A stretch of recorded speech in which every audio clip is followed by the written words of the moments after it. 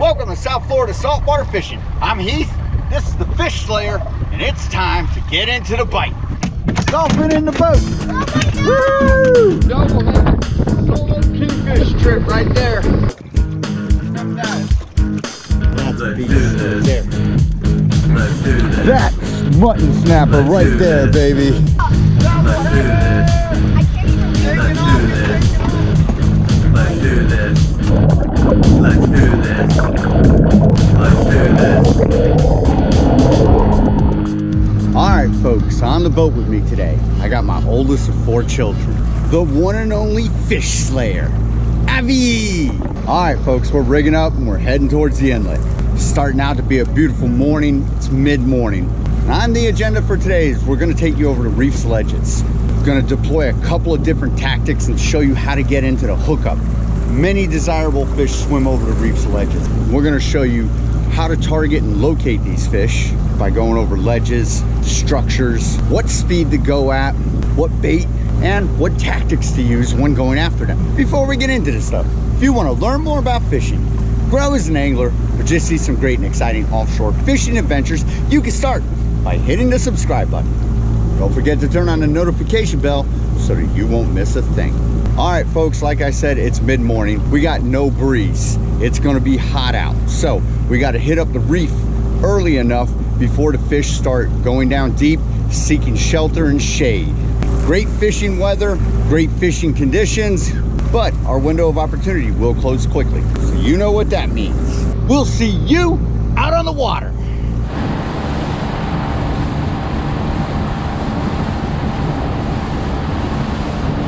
All right, folks, so we've headed out of Boca Raton Inlet this morning. We're about maybe a half mile north of it. Currently sitting in right around 138, 140 feet of water. Like I said, we're gonna be trolling the ledges of the reefs, doing a couple different tactics, hopefully showing you how to get into the bite. So the first tactic that we're gonna do is we're gonna do what's called the standard South Florida trolling tactic. Basically covering the water column. We're gonna have out a planer line and we're gonna have out a top water line. What this does is this enables you to fish multiple layers of the water column, thus having you cover more ground at one time than if you were just, let's say, just up on top trolling one plane or only had a planer. So for our planer trolling setup, we're gonna have this. This is a Penn International 30 spooled with 80-pound braid. It is on a 7-foot Choas rod, all roller guides. And for our topwater rig, we got this, a Penn 12H. This is spooled with 20-pound monofilament.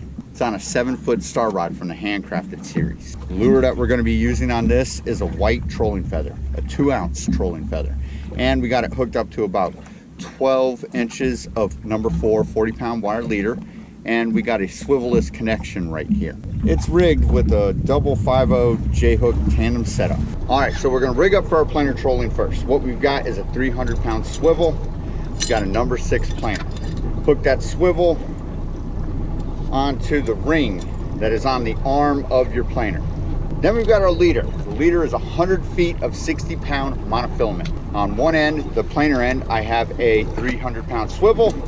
We hook that into the little eye that is on the plate of the planer. You have to do this properly, otherwise your planer will never set and you won't be fishing it correctly. So this is your main line, this is your leader. What happens is you're trolling, a fish hits, pulls your leader, trips your planer, comes up, and you know you've got a fish on. And our lure for our planer trolling is going to be also a white trolling feather, 2-ounce one. It's also rigged up with 2 5/0 J hooks. And on the business end of our leader, we have a number 7 swivel. We're just gonna hook that through the eye that we've created on our leader. And again, this lure is on number 4 40-pound wire leader, about 16 to 18 inches of it. You wanna use wire leader when trolling the reef like this because toothy critters are everywhere. And the last thing we'll do for our planer trolling setup on the white feather is we're going to tip it with a bonita strip. You simply line up your bonita strip with your tandem hook setup. You're going to put your trailer hook in first from the meat side through the skin, and then you will put in your lead hook. Same thing. Puncture it down, good to go. All right, this is set up, ready to plop it in the water. Get pulling. All right, so we're gonna let out our planer first. Let out your planer, you simply dunk it in the water and you go on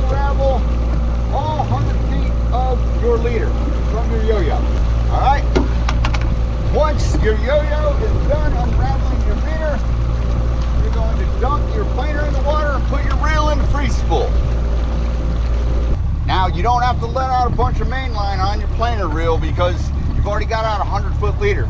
So you want to let out about 125 feet of main line. So we're going to slow down. We're going to let our line go a little bit slack so that we activate our planer. Let our planer set. Let it start diving down towards that weight. All right, let out enough line, your planer's diving down. Put your boat in slow forward. There we go. You'll see your rod bend over like this in a parabolic fashion. That's how you know your planer is set. Put your click on. Tether your rod to your boat so it doesn't come over if you get a nasty recoil. And we're going to turn into our reef. Okay, so we're up and trolling with the planer.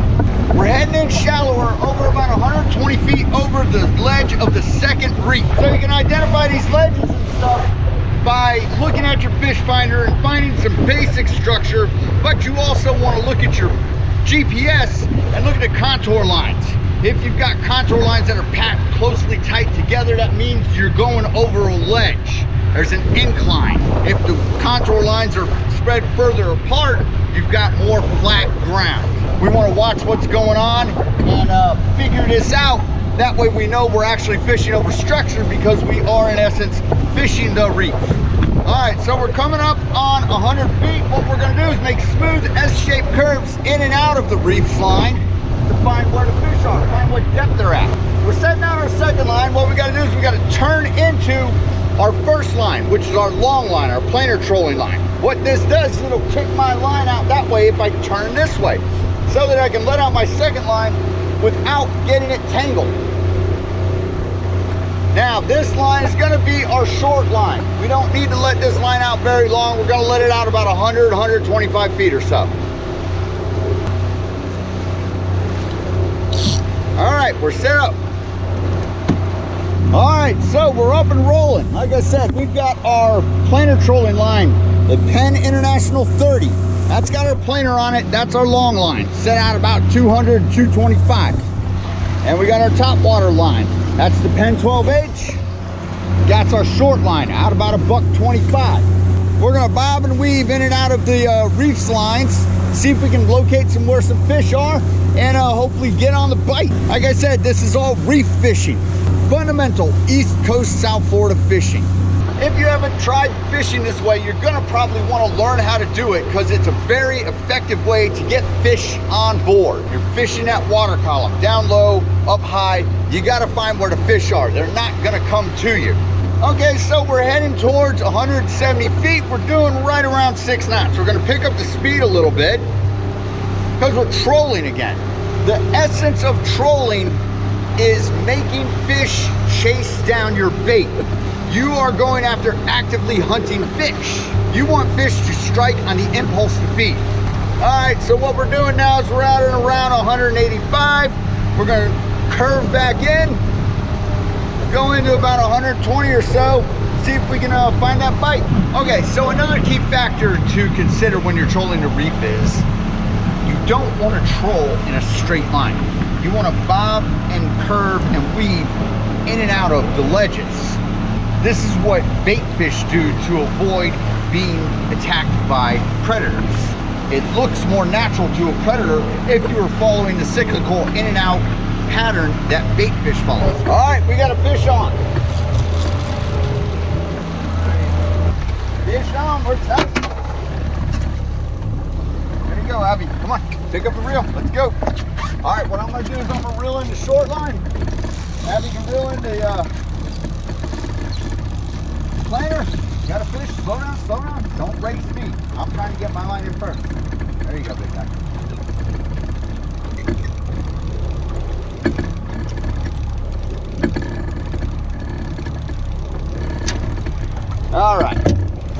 All right, we got Abby.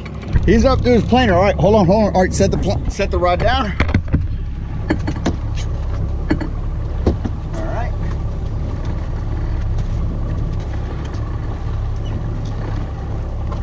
All right, there we go.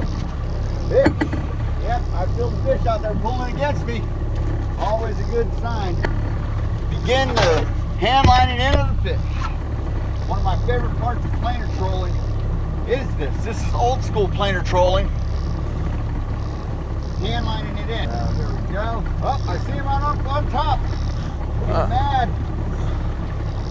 Coming in a little easy, so he's probably going to get agitated right at the boat. See what's going on. Going to be a barracuda. Looks like we're going to be eating barracuda for dinner. I'm going to flip him in the boat. There we go, barracuda in the boat. Dinner. Woo! All right, there we go. Nice first fish. All right, there we go. Nice first fish. Solid 5-6 pound barracuda. Abby on the reel, having a good day, showing that reef trolling and what you can catch. Like I said, toothy predators, you're going to want to watch that wire leader. All right, folks, so that was some good old-fashioned fishing fun. Got into hook up with that nice barracuda. Going to be bringing him home to the dinner table. Showed you about trolling the reefs with that multi-layer setup, the South Florida fishing tactic. So now what we're going to do is we're going to head in shallower and we're going to troll some light gear. Light spinners, 12 to 20 pound class. Penn Spin Fisher 5500. And we've got it rigged up with a 3/4 ounce white bucktail jig, one of my favorite lures. The zone that we're going to be fishing in is essentially the first reef, in between 30 and 90 feet. So we're going to get right into this. We're going to head in shallower to about 70 feet and start trolling. So we're riding around, coming up on 80 feet. Starting to head over the ledges of the first reef. So what we're going to do, simply going to take the lure, pitch it out. Great thing about trolling with spinning class gear is that you don't have to worry too much about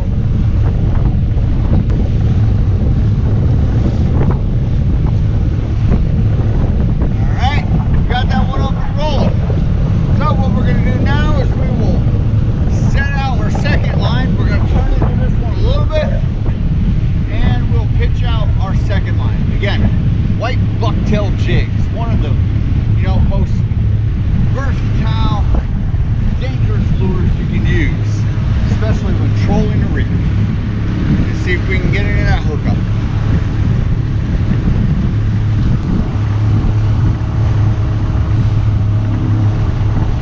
All right, very good.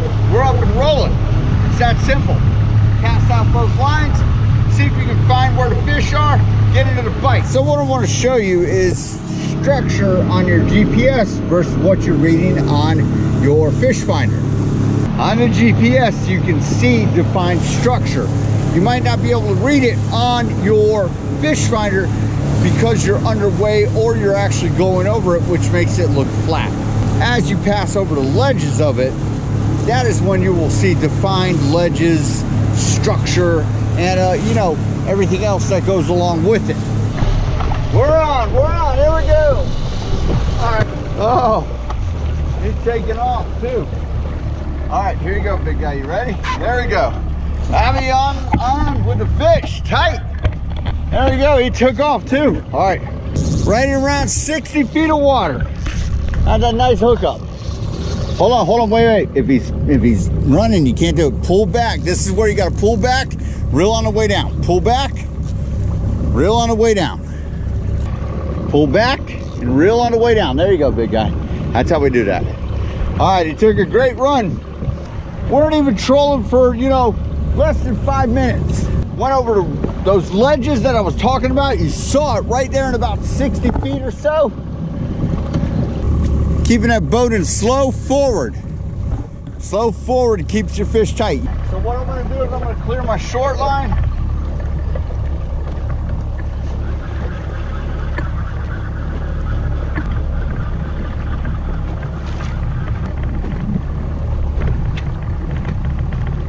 All right, so what we're doing right now is we're turning into the fish.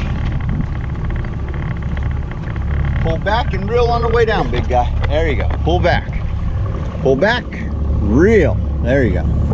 That's how we gain line on a fish. All right. You having fun, fish slayer? Yes. All right, stop reeling, pull back. There you go, yep. Down. Pull back and reel on the way down. Don't ever let that line go slack. If he wants to run, you let him run. Turn into him, get some leverage on him. He's cutting across over here. So I want them a little bit out to this side, so I'm going to keep turning this way. There you go. Here we go. Fish is about 20 feet away, 30 feet away. Here we go, big guy. Here he comes. Get him up to the top. All right. See what we got. Ooh, nice false albacore. Look at that. Oh! All right, step back this way. No, walk back. All right. Reel up a little bit. Woohoo! There we go. Bonita in the boat. False albacore. All right, big guy. High five. All right. Okay, Abby's second fish of the day. Nice, same about 5-6 pound false albacore. Over 60 feet of water. Like I said, we're having fun showing you how to troll the reef. This is the second tactic we're doing. Light tackle trolling over the shallows of the first reef. All right, we're gonna let him go. Gonna get right back at it. All right, so that was awesome. Nice false albacore. We're gonna get right back to it. Great thing about trolling with light spinning gear is, you know, you're up and rolling within a few moments. You pitch your lines out, you're halfway out there already. You let them out, you get set up and go. We're trolling these structures of the first reef in between 30 and 90 feet. Like I said, we're reef trolling. We're looking for structure, looking for these ledges, defined coral heads. So in essence, you know, reef trolling is some great family fun. You know, if you're not into sitting there anchoring up, chumming, and waiting for the bite from snappers, and you want bigger fish, get the kids on them, get some friends on them, you know, whatever it might be that'll stir up some excitement, you know, this is always a great way to do it. Pick it up, big guy, double header. Yes, double header at the bottom of the ninth. Daddy and Abby on a double header, yes, there we go. Doesn't get no better than that. Nothing better than capping off the day with a double header. I mean, literally, 5 minutes from pulling in the lines, calling it a day. Double header and 50 feet of water. Nothing better than a double header. See what we got? Oh, he's putting his shoulders into it. I feel him trying to put some resistance on me. Finally figured out that he's hooked. All right, there we go. I mean, false albacore. All right. False albacore in the boat with Daddy. Woohoo! Nice fish.